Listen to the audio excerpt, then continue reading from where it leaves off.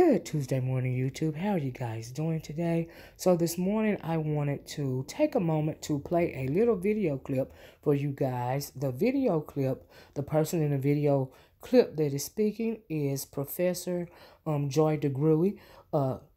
Professor DeGruy is also the author of Post-Traumatic Slave Syndrome. Okay, and she's going to be this morning in the clip explaining the difference between Post-Traumatic Slave Syndrome and PTSD, Post-Traumatic Slave Disorder. So I'm going to play the clip for you guys, and we'll come back to discuss. Hold on. Post-traumatic slave syndrome is an explanatory theory that really looks at multi-generational trauma. One of the things that's difficult for people is their first response is, oh my God, that happened so long ago. We're talking about people being captured, shipped, sold, beaten, raped, experimented on, and then you have to ask the question, did the trauma continue? Yes, so 300 years of trauma, no help, freed, no help, more trauma. If it's a sustained trauma, then the impact of that is also sustained. When we look at multi-generational trauma, we're looking at people who are maybe victims of natural disasters and their families and their children and generations of folks who have experienced war. And we know that there are residual mental, emotional, traumatic impact. And what I did was I started to look at the African-American experience, starting with slavery, as a real clear long enduring trauma. So I started to see that there were clear connections between that survival behavior and contemporary living in African American experience. I started to see common behaviors that I took for granted as, well, cultural. There's adaptive behaviors, survival behaviors. Well, what are they? Let's just say 2019, you have a black mother and a white mother. The sons go to school together. They find themselves at a meeting. The black mother leans over to the white mother and says, I just wanted to mention to you that I noticed that your son is really doing quite well. And the white mother's response is, oh, thank you. She begins to go on and on about he won the science fair, his uncle's an astronaut. She's just oozing. She realizes the black mother's son is actually excelling her son. And she says, well, wait a minute. Your son's the one that's really coming along. And the black mother responds, oh my God, he's a handful, but oh, he just works my nerves. Now, when I'm working with African-American people, it doesn't matter what the audience is. It doesn't matter what class. If I were to ask, is she very proud while she's saying those denigrating things? And everybody laughs and goes, of course, there's a secret. Because everybody black knows that even though the black mother is going, oh my God, she's really proud. So now let's roll that scene back 300 years. And let's say this black mother is working in the fields, and a white slave owner comes through and says, wow, that boy is really coming along. What is she going to say? No, he's not. He's stupid. He's shiftless. He can't work because I don't want you to sell him. So I denigrate them to protect them. That is called appropriate adaptation when living in a hostile environment. The little white boy, say Timmy, he feels really comfortable and happy about what his mom just said about him. And Trey looks at his mom and wonders, why can't you be proud of me? Because he doesn't understand the secret yet. And by the time he learns the secret, he will have already been injured by it. Post-traumatic slave syndrome.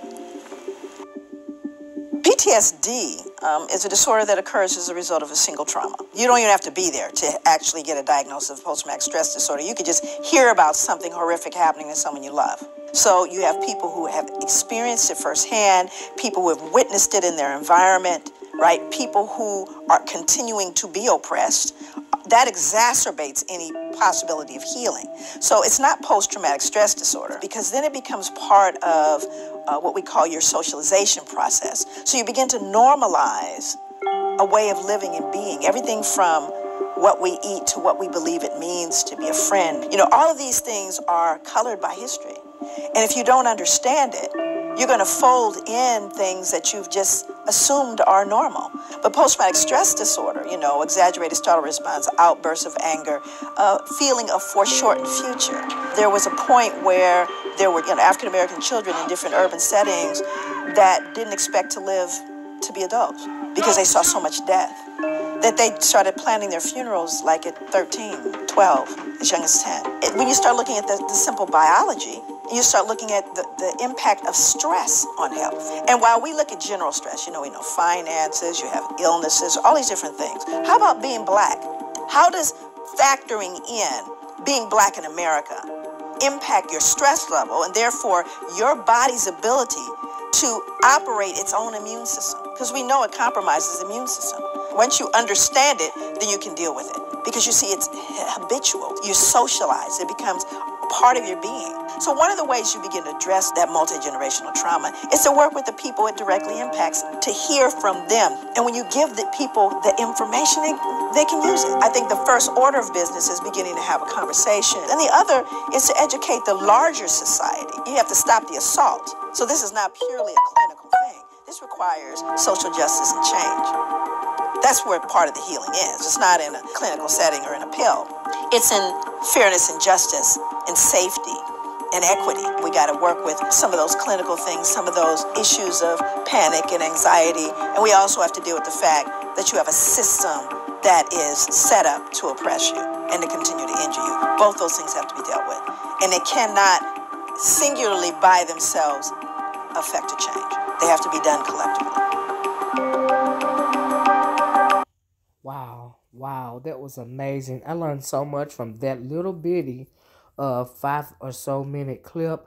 What I found interesting is that she said a lot of the habitual behaviors that a lot of us as ADOS people do, American black people, a lot of the behaviors that we call culture are actually socialized, a form of socialization or a form of, passed down from generational to generational toxic habitual acts that we, everything from eating to the way we speak, to the way we treat our children, to the way that we raise our especially raise our boys. We spoke a lot about how a lot of women are reared from a young age to protect the boys, in the home, because we know that, as they get older, they become more of a threat.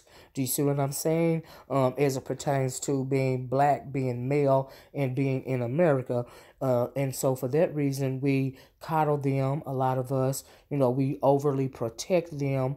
Sometimes because we try to protect them so much, as Dr. DeGruy says, you will start to speak down on them, not knowing the whole time that it is really traumatizing them, and making them feel anger towards you as the black woman. And that is a lot, I think that is a lot of deep-seated anger, a lot of the deep-seated anger that we see coming from our black men in the community. A lot of that stems from that, in my opinion. You start out wanting to protect them, but you end up imposing even more trauma on them as they get older, as you grow more stressed out, as you grow more fearful, and for that reason, a lot of men have been emasculated to the point that they either don't want to fool with other women of their own race, or they actually even want to fool with other men. I know it sounds crazy.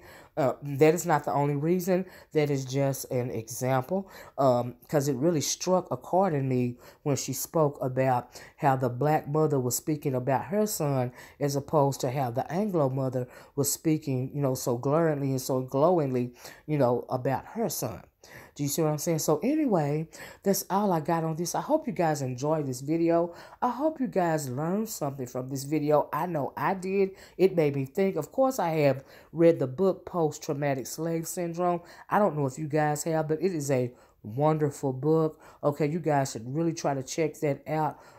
Get that book on Amazon. And as your children get older, if you are in a family of readers, introduce that book to your children at an appropriate age, of course, at an age in which they can understand. And so I think that it will help them along. And if you will, give them a sort of roadmap as to what is going on with them and why they do the things that they do. Even if you read it yourself, you will start to understand why you do some of the things that you do. But anyway, like I said, that's all I got for right now. Like, share, subscribe. Let's get this conversation started in the comment section below. And I'll talk to you guys later. Bye-bye. Peace.